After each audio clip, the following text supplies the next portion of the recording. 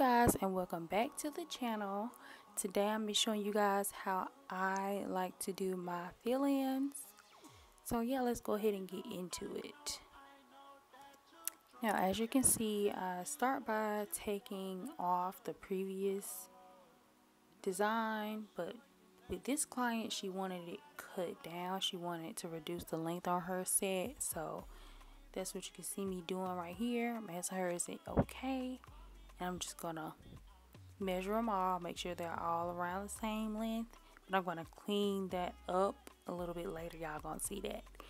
But yeah, I like to first take off the design. I hadn't even like pushed back the cuticle or anything yet, so that's just how I start. So there's no right or wrong way, as long as you get the results that you want to get. But making sure you stay having that same method every single time, like building up like the repetitiveness of it, if that makes sense. I can't really think of the word. Routine is the word. Yes, keeping up with the routine. But yes, as you can see here, after I cut down the nails, I just do like a rough file to make sure like there's no jagged edges or anything that can kind of poke me as I'm working. But yes, I did make sure that none of the nails were lifting either. Me pressing down on the nails in the beginning, that was me making sure there was no lifting. She had these nails for like over 3 weeks, I think, like 2.5, 3 weeks, and she had no lifting, but she did lose a nail on her other hand. So if you guys want to see how I take care of my repairs, you can keep on watching. But I will say on this video, I didn't show every single thing. This will be just how I do my fill-ins.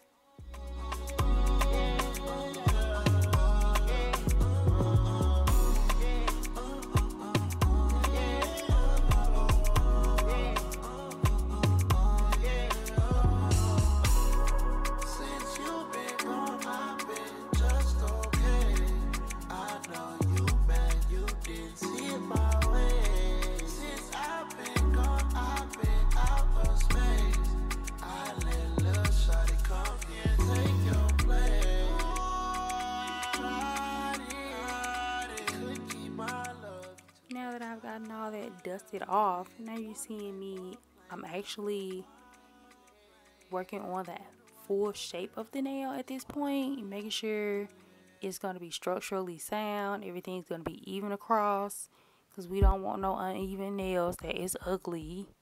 We don't do uneven nails, or at least I try not to. But yes, at this point we're just cleaning up the shape, and reason why I'm reshaping it right now, and you're gonna see me filing even more. I did a lot of filing because when you cut down a set, that nail tends to be a little bit more bulky, so you need to reduce the bulk on that so it can even out, because you did take length off the set, if that makes sense. Now you're gonna see me pretty much reshaping the nail, and I love reshaping my nails with my hand file. And the grit that I'm using is 80 grit. Now that is a very coarse, that's the coarsest grit that you can use. So yes, that's what I would recommend. Now if you want to use 180, that's on you, but you're gonna be there for a while filing, because it's a finer grit hand file, and that does take a while because it is smoother, it's not as coarse.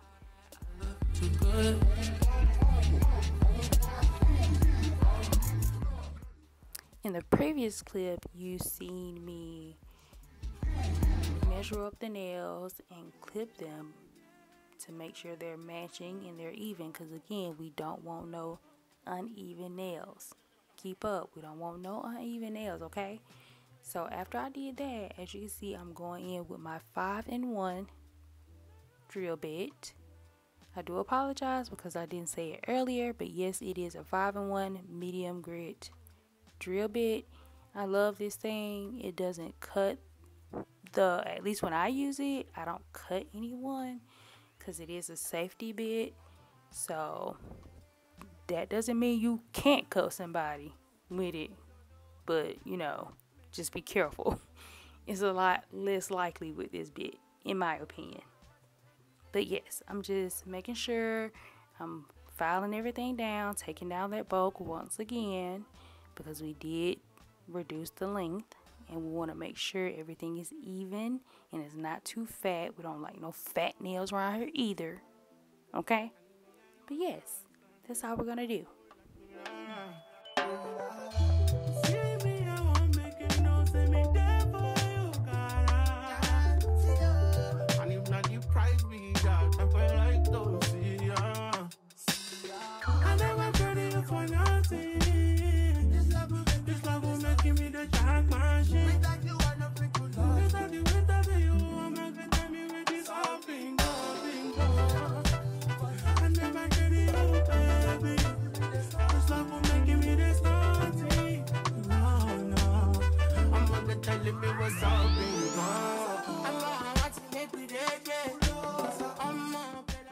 Now, as you can see, this is the nail that she did break. So we're gonna take down the bulk on that pretty much as possible, because I'm gonna let that soak off and I don't want to take too long. So all I did was get like the little foils that have the cotton already in them, and I put acetone on it and just put her finger on that while I'm working on the rest of her hands. Now, if you want to see how I do a proper soak off, I do have a video already posted about that, so go ahead and check that out. But here in the next clip, you see this is when I get to pushing back the cuticle. This is when my prep is really starting to come into play. You make sure you push that cuticle back as good as possible, okay? Because you don't want to have any lifting.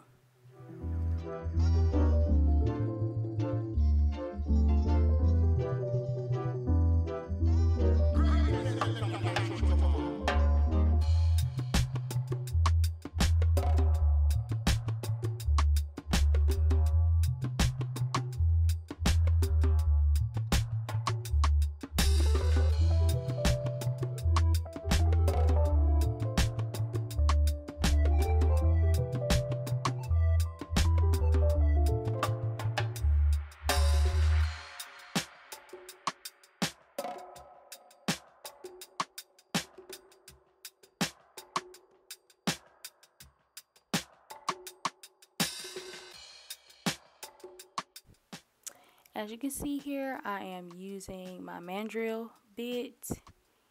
It pretty much is just my sanding band. For people who don't know what a mandrel bit is the thing you use for your sanding band pretty much. And this is a medium to fine grit sanding band. And sometimes I only use like the fine grit. I ran out of them, so I was using medium. Which is still fine. You just have to be very careful and not stay in one spot too long, because that can cause rings of fire, and that is not fun for your client. It can burn, it can hurt, and it'll leave an indentation in the natural nail. So you don't want to do that. So you got to keep it moving when you have these. Also, I have it on the lowest setting possible. On my drill, which I actually forgot the number, but whatever drill you have, and if you're doing prep or anything, please have it on the lowest setting possible to kind of prevent any damage to the natural nail, because you're only supposed to be taking off the shine, not a bunch of layers.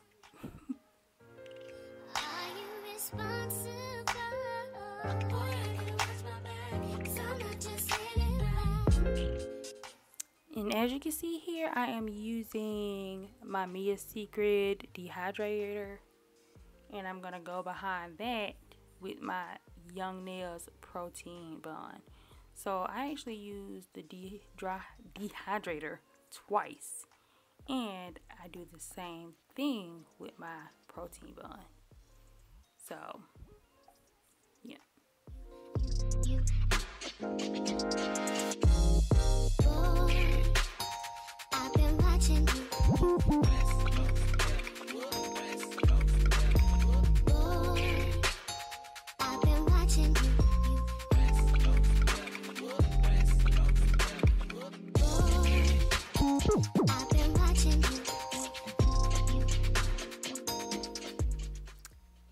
Now, I do have a bad habit of sometimes forgetting what color my clients use, and I need to work on that. That's why you see the different swatches. But don't mind that. But anyway, I do use small beads. I start off with small, kind of medium moistured beads. Something that's not too runny, but also not too dry, because I do want it to fall in place really easily. So yes. Also, all that filing and prep that I did earlier, as you can see, my shape looks good. I won't really have to do too much when it comes to shaping her nails later on. It'll be like me going around her cuticles, make sure everything is sealed. And at that point, it's just buffing and then going on to the fun part of decor, design, whatever you want to call it.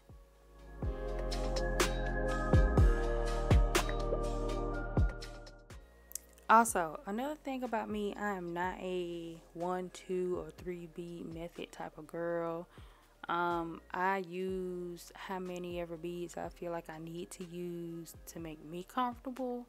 So don't feel bad if you're one of those people who can't get the perfect application with 1 bead or 2, 3 beads, however many.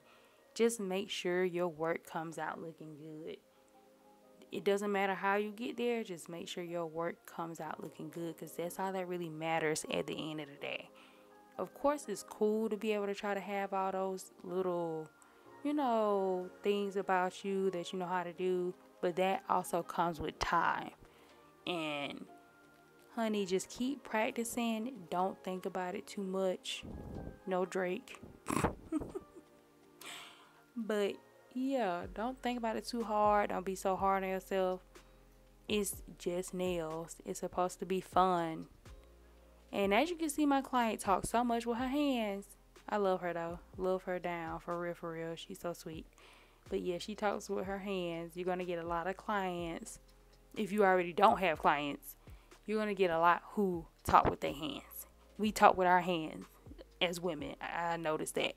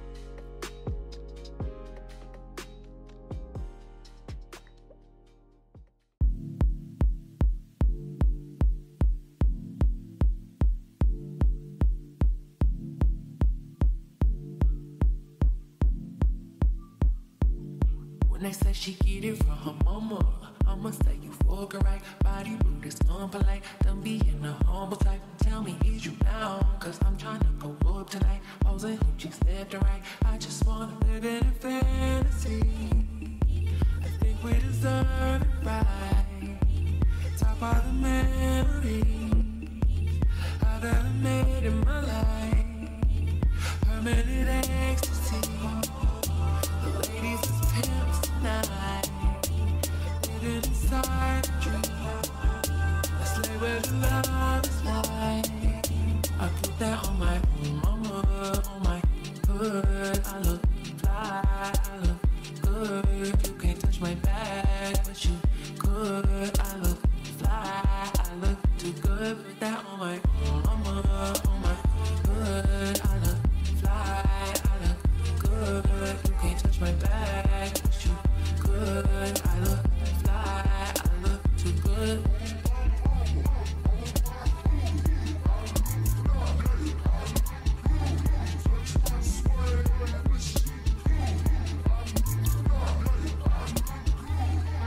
I'm so deep in my bag like a grandma with a peppermint. They say she smell good, that's just cause I'm heaven sent. Sex game goes stupid, stopping like a toothpick. Man, I tell the truth, your opinion is irrelevant. But I know you think I'm fine. Might be too fine to hit it from behind. Reflection in the mirror don't decline. I can't even lie. I put that on my mama, on my hood. I look fly, I look good. You can't touch my bag, but you could. I look fly, I look too good. Put that on my mama, on my hood. I look fly, I look good. You can't touch my bag, but you could. Now, somebody might ask, why didn't you nip her cuticles or anything like that?